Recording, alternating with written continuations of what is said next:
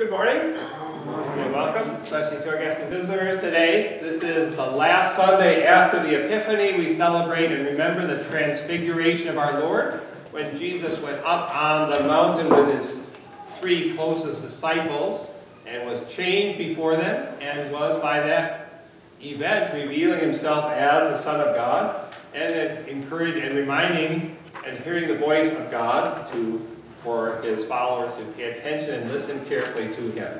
The order of service we'll be following this morning is Divine Service Setting 1. It is printed in its entirety in our bulletins this morning, along with the hymns. And one announcement that I mentioned, we've been praying for Jeff Saronin, who had underwent cancer surgery on his intestine Friday. That surgery went great, he said, and he's feeling like he's on the mend again.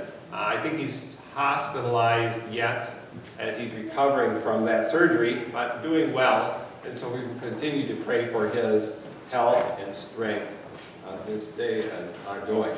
The opening hymn this morning is 415, Jesus on the Mountain Peak. We prepare our hearts for worship, and then rise as we sing that hymn.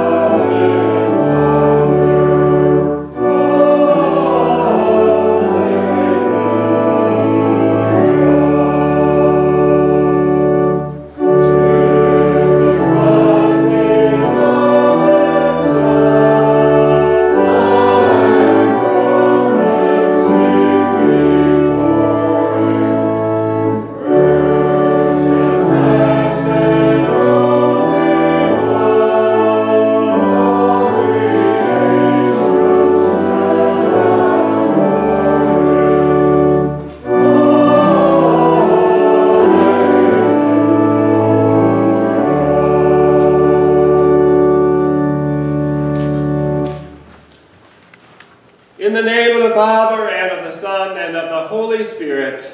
Amen. If we say we have no sin, we deceive ourselves, and the truth is not in us. But if we confess our sins, God, who is faithful and just, will forgive our sins and cleanse us from all unrighteousness. We kneel.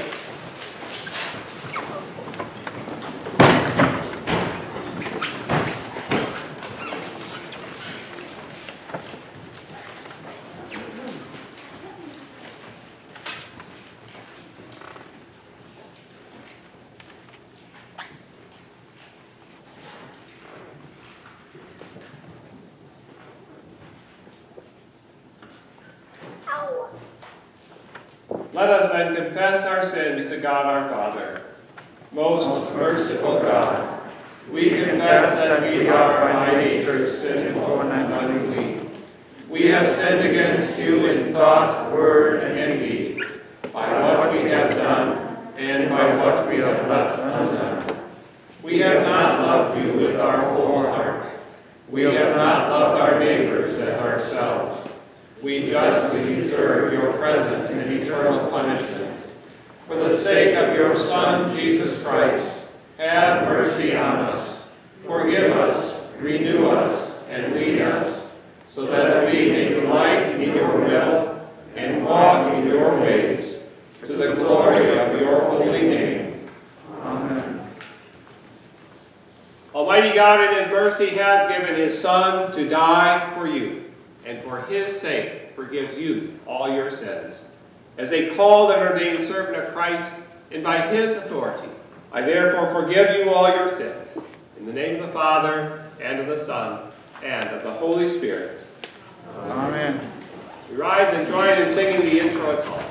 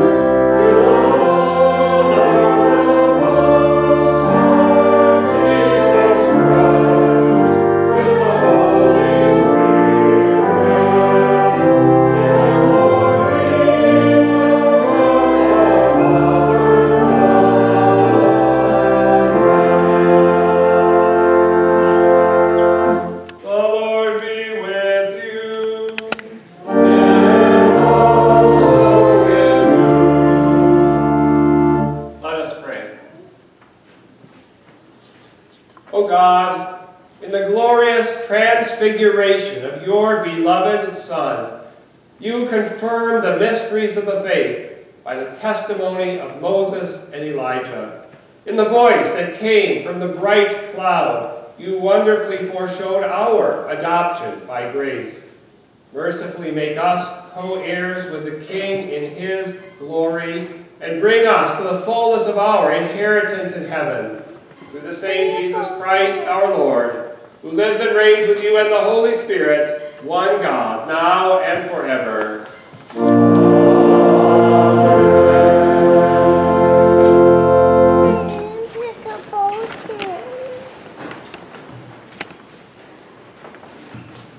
The Old Testament reading for the Transfiguration of our Lord is from Exodus chapter 34. When Moses came down from Mount Sinai with the 2 tablets of the testimony in his hand as he came down from the mountain, Moses did not know that the skin of his face shone because he had been talking with God. Aaron and all the people of Israel saw Moses, and behold, the skin of his face shone, and they were afraid to come near him. But Moses called to them, and Aaron and all the leaders of the congregation returned to him, and Moses talked with them.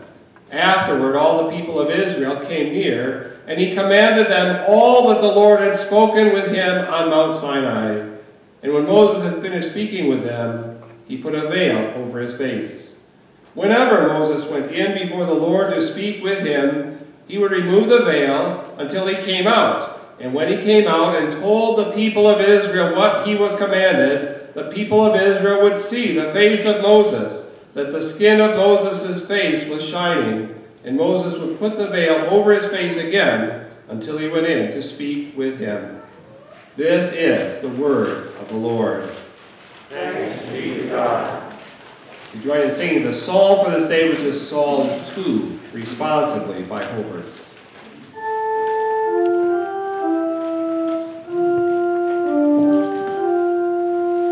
I will tell of the decree. The Lord said to me, you are my son, today I have begotten you. Why do the nations rage, and the peoples plot in vain? The kings of the earth set themselves, and usually counsel together against the Lord and against his anointed, saying, let us burst their bonds apart and cast away their cords from us. He who sits in the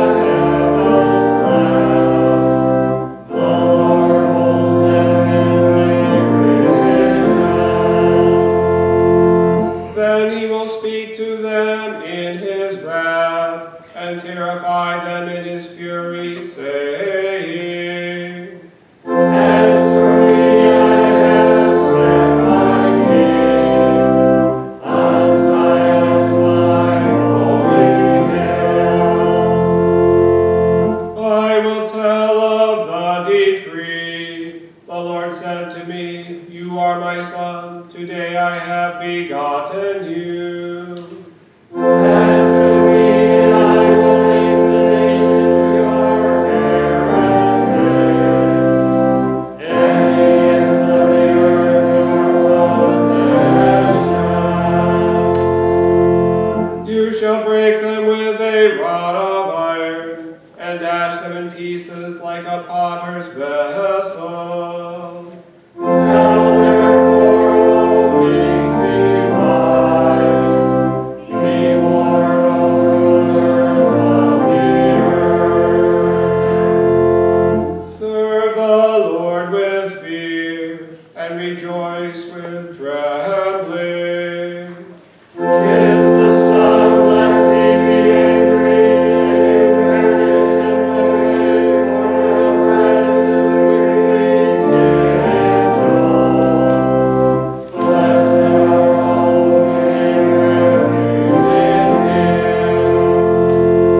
Glory be to the Father, and to the Son, and to the Holy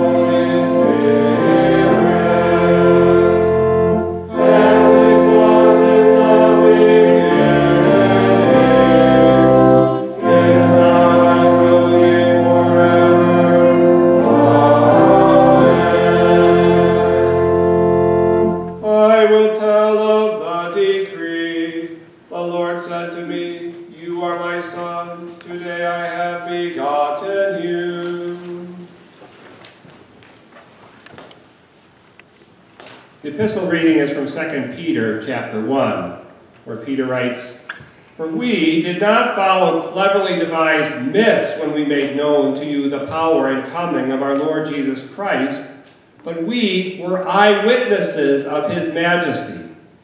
For when he received honor and glory from God the Father, and the voice was borne to him by the majestic glory, 'This is my beloved Son, with whom I am well pleased,' we ourselves heard this very voice borne from heaven, for we were with him on the holy mountain.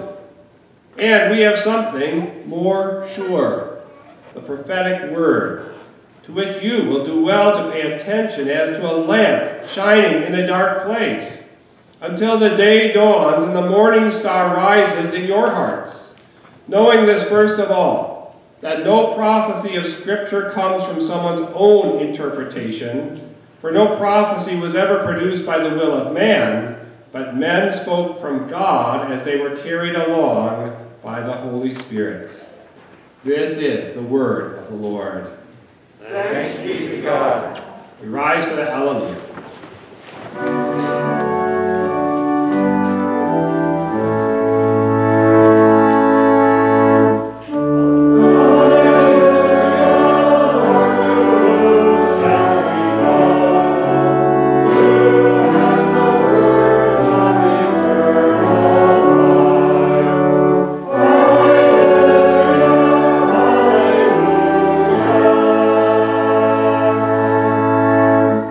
Gospel according to St. Matthew, the 17th chapter.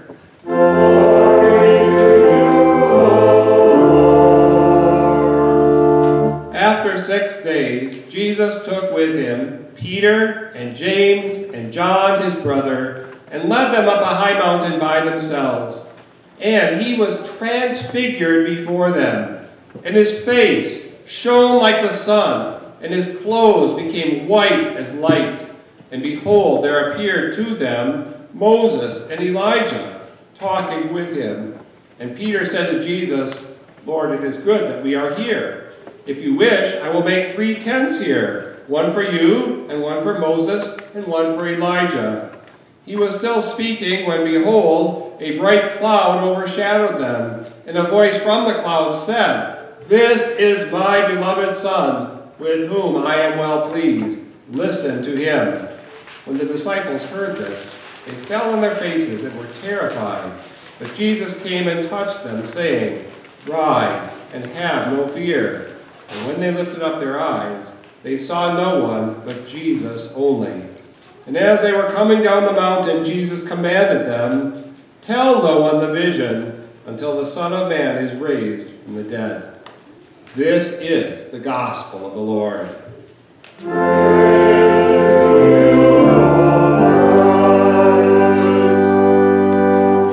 Be seated for the hymn of the day, hymn 413.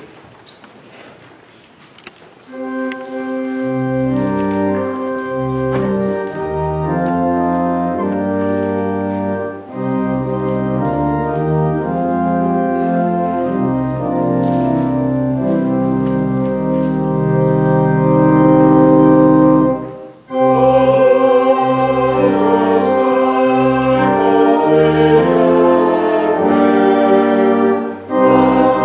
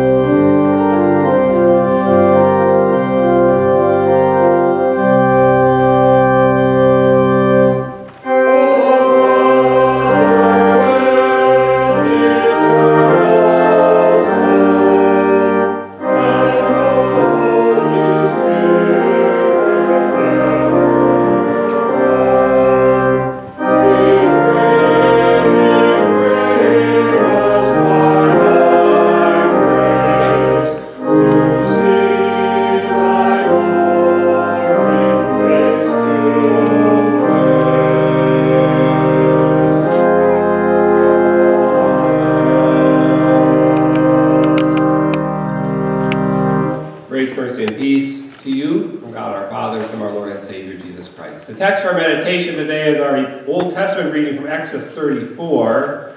When Moses came down from Mount Sinai with the 2 tablets of the testimony in his hand as he came down from the mountain, Moses did not know that the skin of his face shone because he had been talking with God. Aaron and all the people of Israel saw Moses, and behold, the skin of his face shone, and they were afraid to come near him. But Moses called to them, and Aaron and all the leaders of the congregation returned to him, and Moses talked with them. Afterward, all the people of Israel came near, and he commanded them all that the Lord had spoken with him in Mount Sinai. And when Moses had finished speaking with them, he put a veil over his face. Whenever Moses went in before the Lord to speak with him, he would remove the veil until he came out. And when he came out, he told the people of Israel what he was commanded. The people of Israel would see the face of Moses, that the skin of Moses' face was shining. And Moses would put the veil over his face again until he went in to speak with him. This is our text. You may be seated. Dear Christian friends, last week, of course, we were preached about Moses on the mountain, pleading with God to go up, to go with him and the people as they were getting ready to leave the mountain of Sinai. This Sunday, we have Moses on the mountain again. Actually, we have him on the mountain twice in the readings today. One in the gospel reading, as he appeared with Jesus and the disciples on the Mount of Transfiguration, and again in the Old Testament reading. I mentioned, of course, that this is a Sunday when we are remembering that event in Jesus' life, the Transfiguration of our Lord. It is the last Sunday in the season of Epiphany, a season of the church in which we are focusing on seeing the glory of Jesus revealed. And the main point of this particular event, the Transfiguration, is all about the manifesting or revealing the glory of Jesus, seeing who Jesus is, and where God's glory is found and shown to us in Jesus. Of course, there in the gospel, we had 3 disciples of Jesus going with him when Jesus' own face was shining like the sun. His clothes were white and as light. And of course, they heard that voice that came from heaven, from God the Father. "This is my beloved Son, with whom I am well pleased. Listen to him." So we are reminded that Jesus is God's Son. Of course, that's what we've been remembering and focusing on since Christmas, really, even before Christmas. Christmas and its season also revealed who Jesus is. The angel messengers proclaiming Jesus' conception and birth. And in the Epiphany season, we've continued that theme. We've seen the Magi coming to worship him. We saw the baptism of Jesus. And again, God the Father speaking over him. And today, Jesus is transfigured before the disciples, shining with God's glory that belonged to him as the Son of God. Well, in our Old Testament reading today, going back to that, we see this strange happening, somewhat similar, but different, of course, at the time of Moses. First, a little background. When is this in the history of Moses and the people of Israel? Well, Moses had led the people of Israel out of Egypt. He had been empowered by God's mighty hand to administer the plagues upon Egypt. And then, of course, being pursued by the Egyptian army, the Lord led them and through the Red Sea, saving them through the water and destroying the Egyptians. From there, God led the people of Israel by Moses and that pillar of cloud and fire to Mount Sinai, where the Lord had first appeared to Moses in the burning bush. There, Moses went up on Mount Sinai, and the Lord established his covenant with the people. He gave them his law and his commandments, his law and his promises. And this wasn't just a single brief visit either. Moses initially went up on the mountain for 40 days, and afterward, often up on the mountain, going up and hearing God's word, and then coming down and speaking with the people, telling them what God had said to him. But when Moses came down after talking with the Lord and hearing his word, there was this happening, this interesting thing happened. As a result of speaking with God, Moses' face shone. God's word which is elsewhere in Scripture called a light. We heard that in our epistle reading as well today. God's Word is a light that shines and gives us light to our path. That Word entered into Moses and made him shine, which of course is rather strange. I mean, if you had experienced that at first, I suppose you would have been afraid as well. The people ran away from Moses. They didn't know what was going on. But Moses called them back, said everything was okay, and they came and heard God's word. Moses told the people what God had told him to speak to them. He related to them the commandments and laws of God. And then Moses put that veil over his face. And why the veil? What was the purpose of that? Well, in part, Paul tells us in 2 Corinthians 3 and 4, that veil represented the people's limitations. It represented the sin that kept them from God, that kept them from hearing and understanding the fullness of what God would reveal to them, from hearing and knowing God's word. And Paul, in that second letter to the Corinthians, explains how there is still a veil of sin to this very day that keeps people from hearing what God wants to reveal to us, especially in Jesus Christ. When you look around at the world today, and it is sad that so many people seem to have such a little knowledge of the basics of the Christian faith or of the Scriptures. So many people not only don't know the Bible, but reject it. So many people misunderstand and slander what God says in His Word. Even some who know what God says in His Word reject it outright. Because God does reveal Himself to us in His Word and in His law. He revealed His will for us in a simple way in the Ten Commandments, which is really a summary of how God made us, who we are as human beings. He also wrote that in our hearts. I mean, if we pay attention to what our conscience, we know what God wants us to do and not do. But the problem is that sin and rejection of God has corrupted, clouded, and blocked our understanding of that. It veils our minds to knowing what God wants. Satan, in so many ways, tempts us to reject God's word and His will. And in many ways, the society around us reinforces that with messages like, do what you want. Follow your heart. Be your own God. You decide what's right and wrong for you. Oh, we might be willing to read Scripture, hear it, even learn from it and follow some of it, but not all of it, not everything. So often people try to pick and choose what we follow if we attempt to follow it at all. But that is not what God wants from us. In fact, that's the veil of sin keeping us from hearing what God wants us to say. Again, in 2 Corinthians, as Paul goes on, he makes this application of Moses and his shining faith as he defended his own presentation of the truth, as he spoke about how he and his apostolic other apostles and leaders were presenting the truth of God. He said in chapter 4 of that letter, "But we have renounced disgraceful, underhanded ways. We refuse to practice cunning or to tamper with God's word, but by the open statement of the truth, we would commend ourselves to everyone's conscience in the sight of God. And even if our conscience is veiled, it is veiled to those who are perishing. In their case, the God of this world has blinded the minds of the unbelievers to keep them from seeing the light of the gospel of the glory of God, Christ, who is the image of God. For what we proclaim is not ourselves, but Jesus Christ as Lord, with ourselves as your servants for Jesus' sake. For God, who said, 'Let light shine out of darkness,' has shone in our hearts to give the light of the knowledge of the glory of God in the face of Jesus Christ." See, it all comes back to Jesus Christ.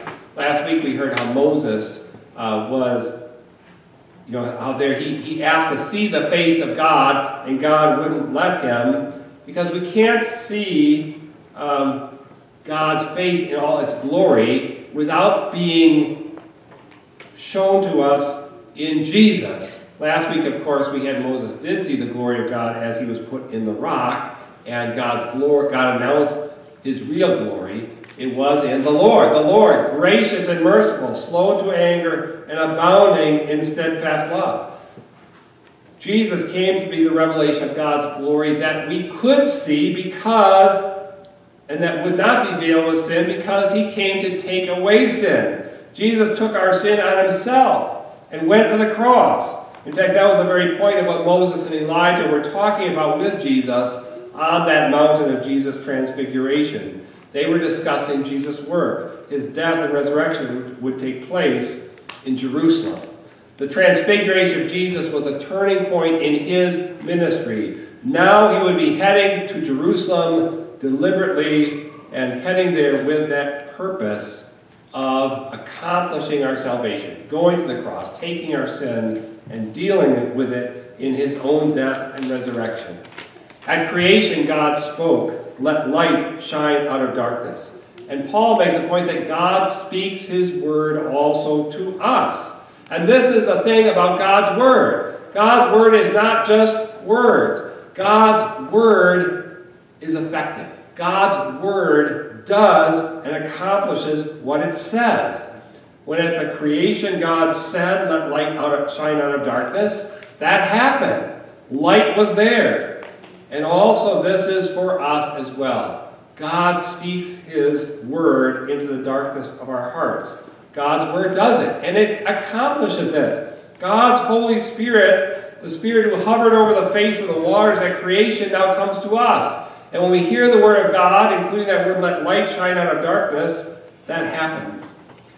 That Holy Spirit comes to us and gives us faith to trust in that word. Faith we need to know what God speaks to us in his word. Faith that takes away the veil of sin, that removes that misunderstanding and that clouding of God's will.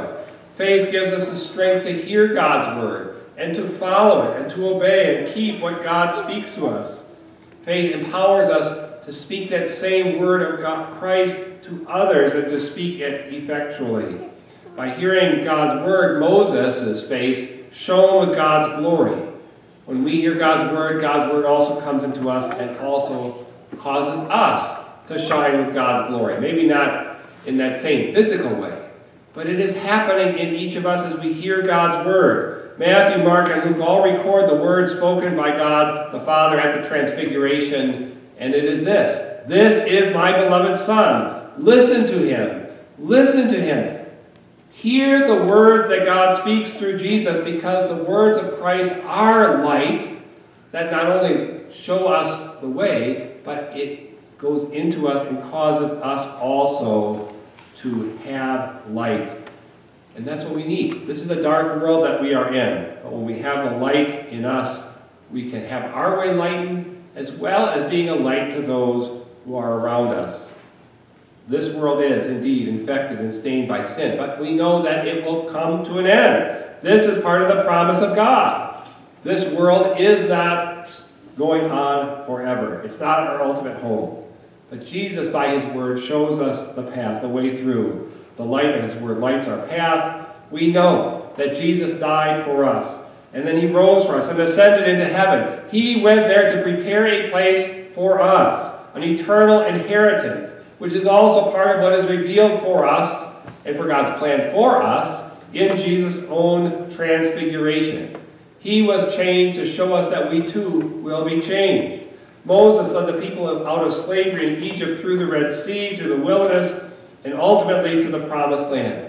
God's word also comes to us and gives us faith, freeing us from our slavery to sin, because that's what sin really does. It enslaves us. Sin promises, but it doesn't deliver. It lies to us, just like Satan lies, and is the father of lies.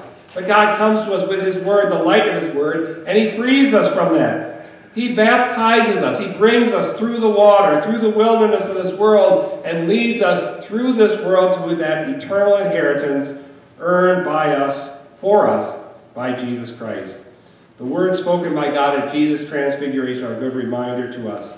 Jesus is God's Son, God's beloved Son, and we can and should listen to him, pay attention to him, keep our eyes focused on him, because he is the one who shows us God. He reveals God to us.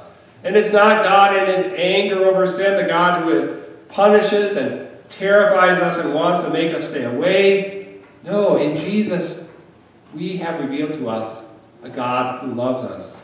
a God who forgives us, a God who leads us to himself and is with us in every situation, and who promises his presence with us and helps us. And this is worth hearing and paying attention to. Thanks be to God. In the name of the Father, and of the Son, and the Holy Spirit. Amen. Please rise. Now may the peace of God, which passes all our human understanding, keep your hearts and minds in Christ Jesus.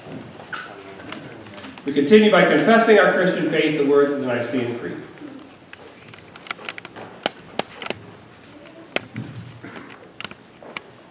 I believe in one God, the Father Almighty, maker of heaven and earth, and of all things visible and invisible, and in one Lord, Jesus Christ, the only begotten Son of God, begotten of his Father before all worlds, God of God, light of light, very God of very God, begotten, not made, being of one substance with the Father, by whom all things were made, who for us men and for our salvation came down from heaven, and was incarnate by the Holy Spirit of the Virgin Mary, and was made man, and was crucified also for us under Pontius Pilate.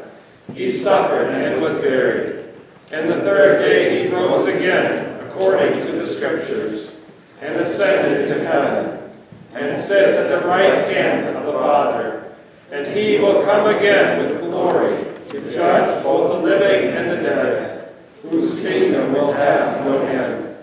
And I believe in the Holy Spirit, the Lord and giver of life, who proceeds from the Father and the Son, who in the Father and the Son together is worshipped and glorified, who spoke by the prophets. And I believe in one holy Christian and apostolic church. I acknowledge one baptism for the remission of sins, and I look for the resurrection of the dead and the life of the world to come. Amen. Let us pray for the whole church of God in Christ Jesus and for all people according to their needs. Heavenly Father, you revealed your glory in the transfiguration of your Son, Jesus Christ our Lord, who tabernacled among us in the flesh. Open our eyes of faith, that we would see him continuing to tabernacle among us here in the divine service, and that we would heed your admonition to listen to him as he forgives and preserves us at font, pulpit, and altar. Lord, in your mercy, hear our prayer. Holy Father, with the appearance of Moses and Elijah at our Lord's gracious transfiguration, you reveal to us that all the law and the prophets are fulfilled in him.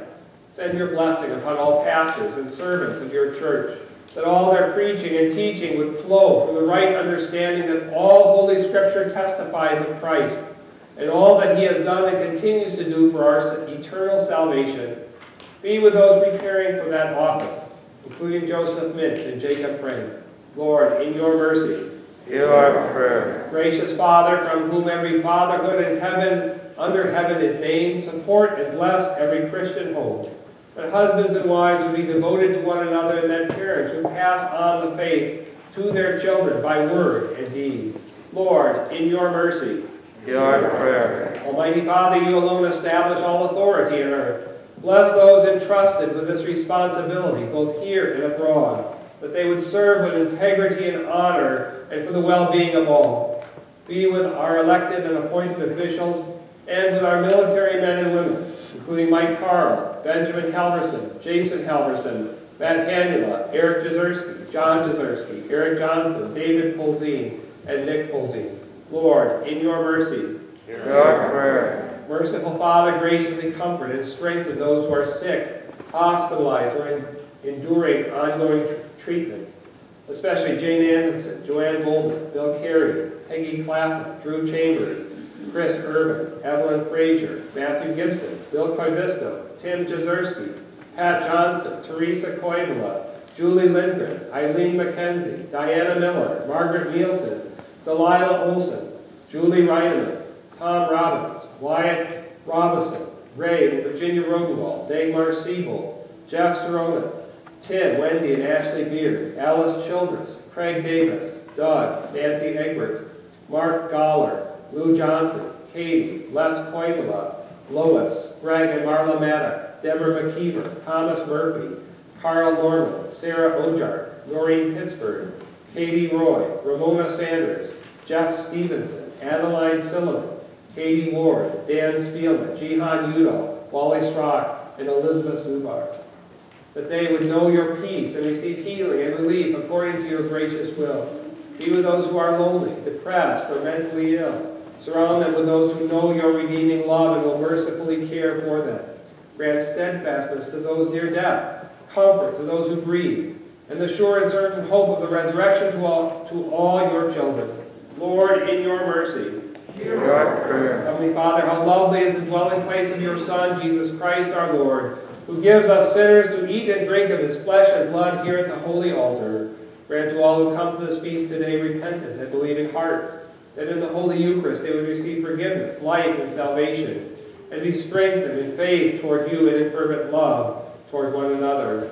Lord, in your mercy, hear our prayer. Lord God, Heavenly Father, we gratefully remember on this day the glorious manifestation of your Son's divinity on the Mount of Transfiguration. Teach us to listen to Jesus and ever fix our eyes on him and his innocent suffering and death for our forgiveness. By your grace and mercy, strengthen us to remain faithful in all circumstances of trial, temptation, and persecution. Preserve us to the end that we may die a blessed death, believing in your beloved Son, with whom you are well pleased. Through the same Jesus Christ, your Son, our Lord, who lives and reigns with you and the Holy Spirit, one God, now and forever. Amen. Join in singing the offertory hymn 955, Let the Vineyards Be Fruitful.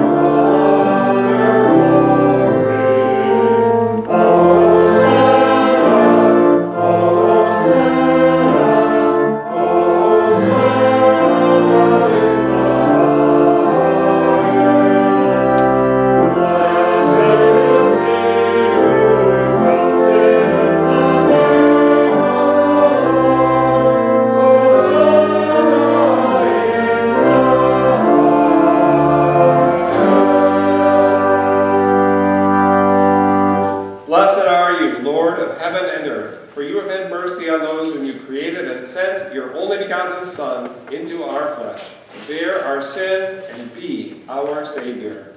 With repentant joy, we receive the salvation accomplished for us by the all-availing sacrifice of his body and his blood on the cross.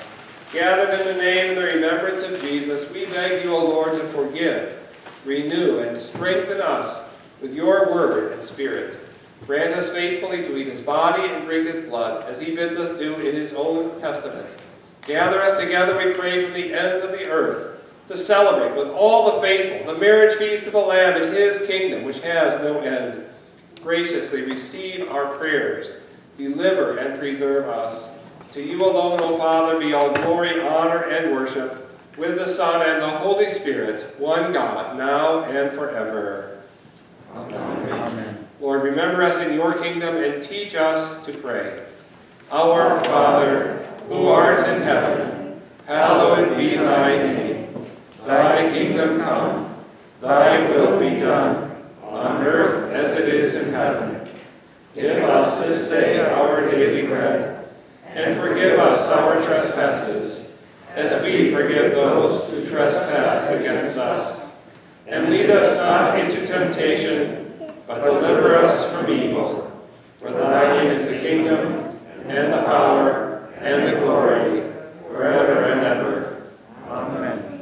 Our Lord Jesus Christ, on the night when he was betrayed, took bread. And when he had given thanks, he broke it and gave it to the disciples and said, "Take, eat. This is my body, which is given for you. This do in remembrance of me." In the same way also he took the cup after supper, and when he had given thanks, he gave it to them, saying, "Drink of it, all of you. This cup is the New Testament in my blood, which is shed for you for the forgiveness of sins. This do as often as you drink it in remembrance of me." The peace of the Lord be with you always.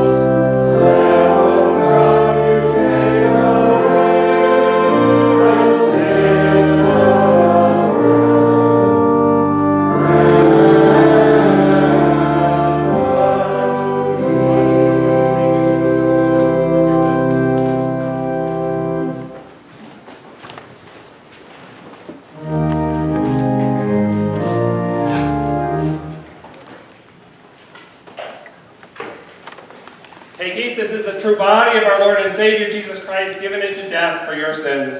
Take, drink, this is the true blood of our Lord and Savior Jesus Christ, shed for the forgiveness of your sins. Amen. Amen.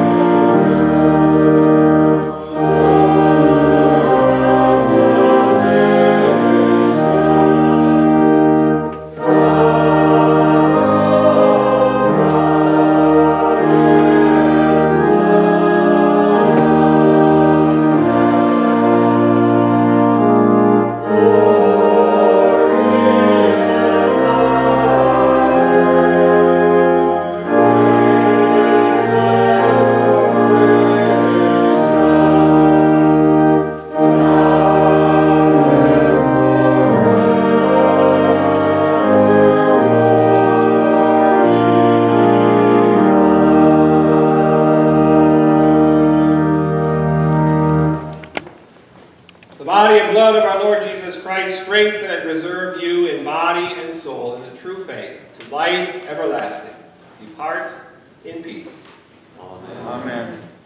Rise and join in singing the post-communion canticle, Thank the